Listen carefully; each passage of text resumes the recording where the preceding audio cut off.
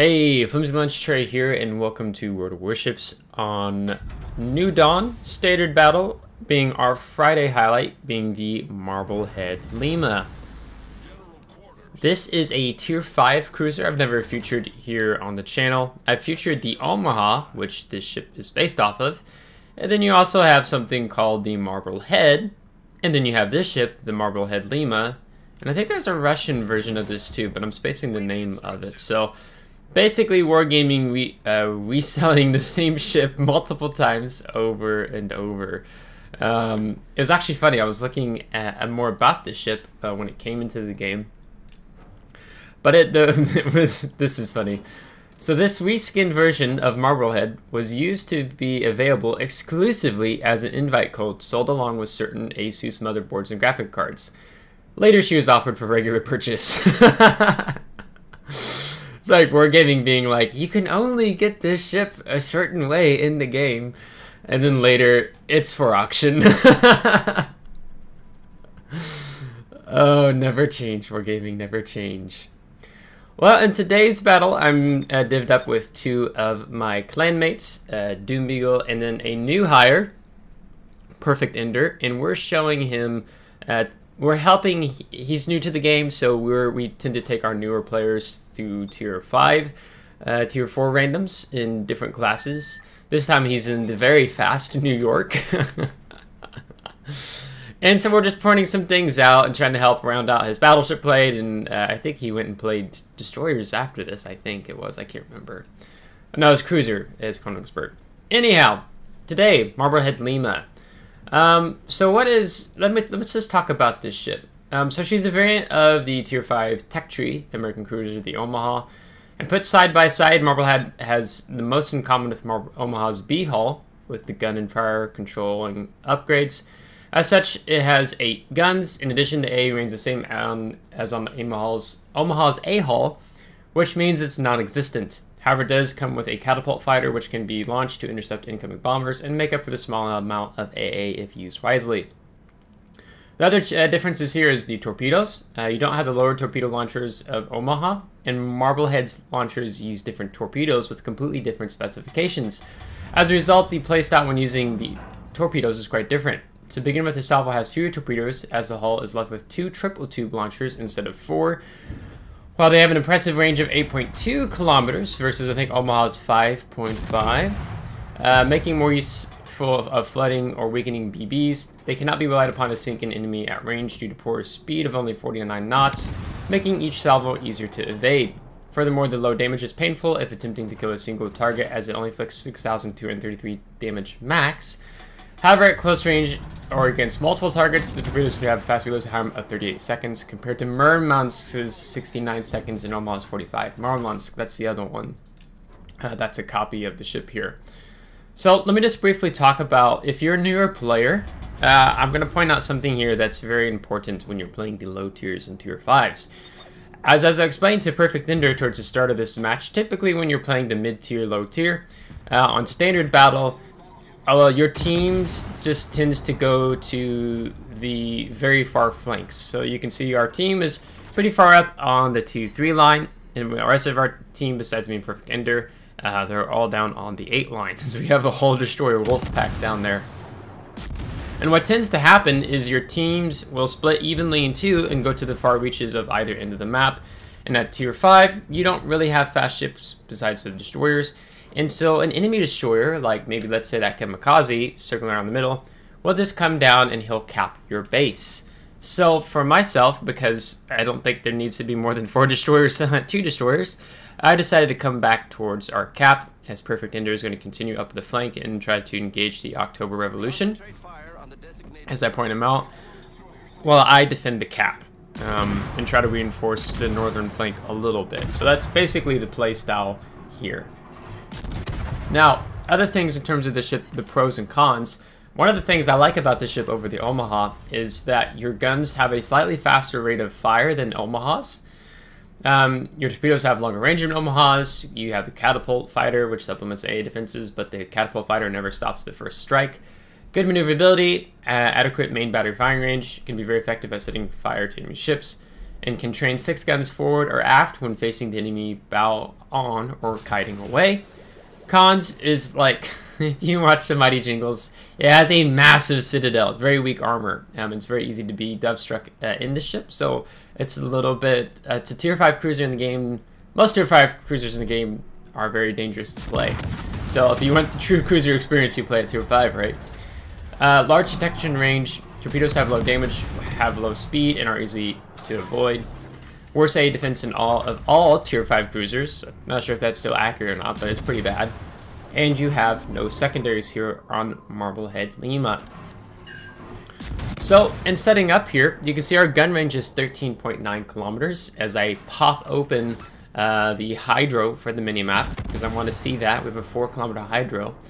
And we're just sitting here. We're keeping this island between us and Kamikaze. If he's still somewhere in the back, not sure where he might be. And we have our hydro. So that's going to protect us in case he decides to run up on us. And then we can shoot these 2 destroyers that are pushing further forward here.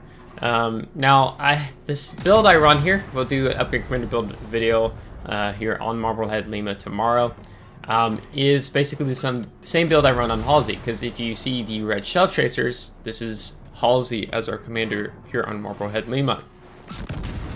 So he has a few perks with enhanced skills and also in terms of his talents. So we're going to continue focusing these destroyers as we're trying to help out our submarine player, as terrible as that is to utter that off the tip of my tongue.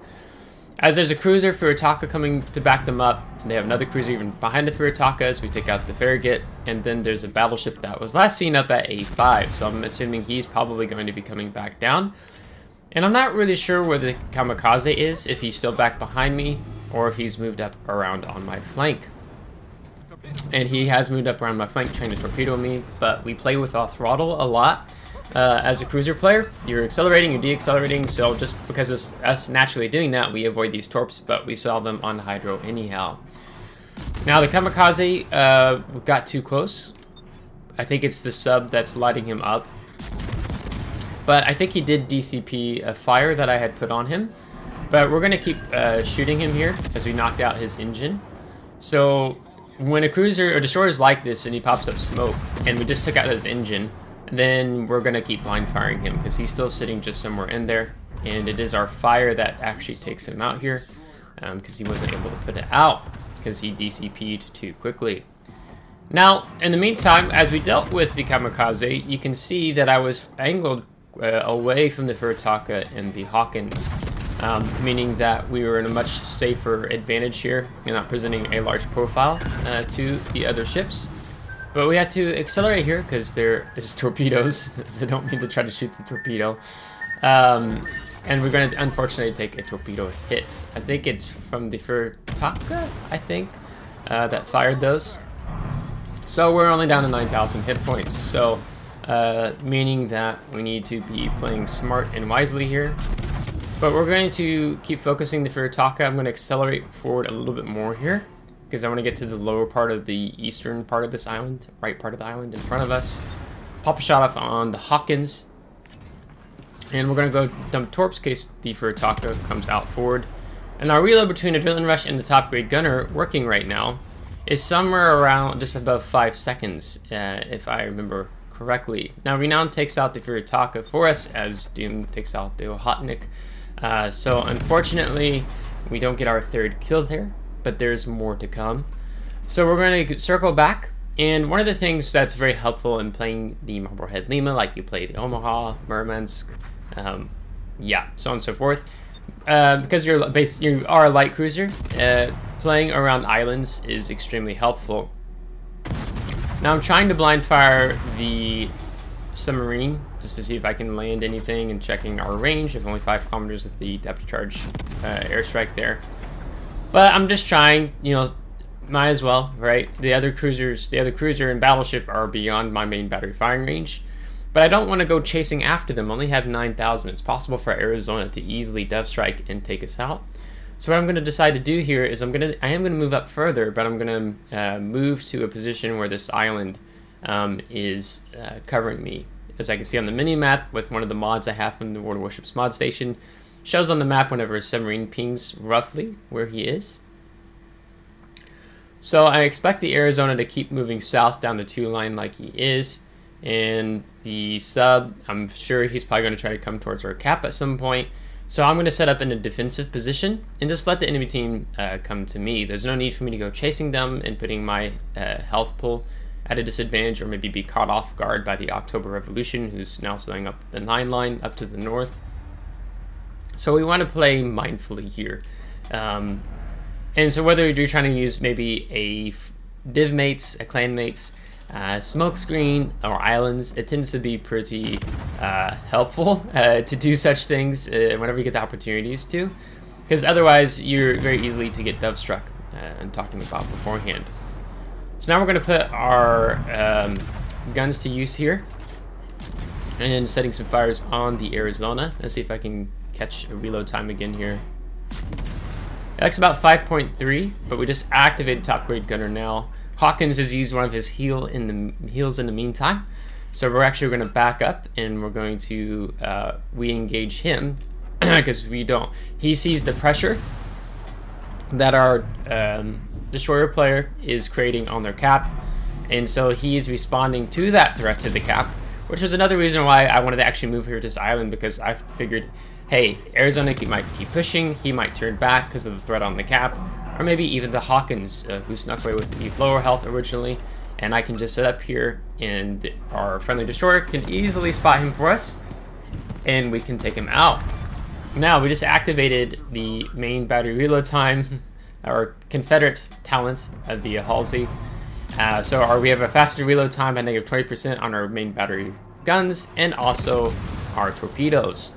So you can see now we have a 4.6 second reload time on these guns. And I think the stock reload time is... What is the stock reload time on this?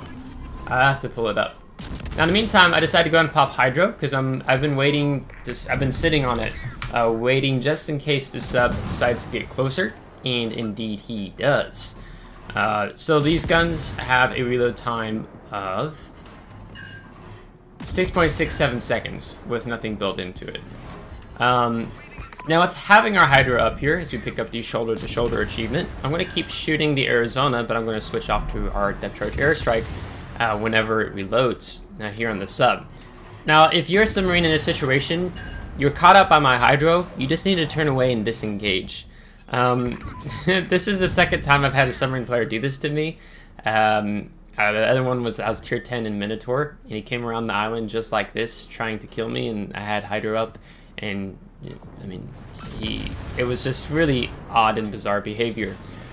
Because I'm not going to let you get closer to me, right? I'm going to keep dropping my depth charges on you, which roughly reload time is 16 seconds with Adrenaline Rush. I have all these forward-firing guns. You're lit on Hydro. I can keep dropping depth charges on you and picking up the general offensive. And yeah, that's all she wrote. As Renown takes out the Arizona to end the game and getting 2,000 points. So that is the Marblehead Lima for you today. So general offensive Confederates, shoulder to shoulder with 151 main battery hits, 82,000 damage with 4 destroyed. We didn't get our Kraken Unleashed, sadly. I was really hoping to be able to pick that up this game, but that was not the case. With the 3 floods and 4 depth charge hits on our little submarine friend charging us. And actually a pretty good base XP for a tier 5 game, having 2,237 base XP. Very good. Our Renown did really well as well. So working in tandem there on that flank worked out really well for us. We took 19,000 damage. Our potential damage was only 221,000 damage. You can see our fires caused 24,000 damage. Our airstrike we did 8,000 with. In main battery high explosive we did 49,000 with. Now if you do get cruisers close enough, you can certainly switch in using your armor piercing even on some battleships. So do keep that in mind. Just we were firing more at range and doing more with the destroyers, so we relied more on our high explosive than utilizing any of our armor piercing. As a cat walks by the window staring at me intently. So yeah, tomorrow we will I will future the Marblehead Lima and going over the upgrade commander build. Not too complicated. It's a pretty fun ship. Just a few different things going on versus the Omaha. And I quite like it, particularly just having that slightly faster reload time I do really enjoy here. As you saw, we got an even faster between top grade gunner adrenaline rush in activating Halsey's Confederate talent and reducing reload time by negative 20%. So if you liked today's game, give it a thumbs up. If you did not, give it a thumbs down. Subscribe if you do want to see more. If you're subscribed, thanks so much. I really appreciate it. And we will catch you next time. Take care.